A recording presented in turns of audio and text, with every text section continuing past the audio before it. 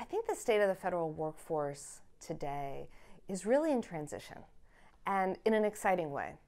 We have so many new technologies and capabilities matched with new threats and challenges.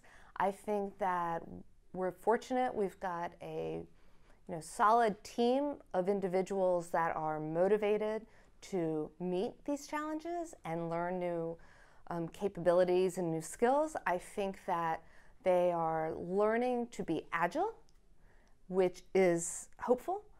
What I think we still, though, have the opportunity to do is strengthen their ability to be resilient. So when we combine that agility and the resiliency that I know is really embedded in our federal workforce, I think that the future of our IT systems for the federal government are going to be strong.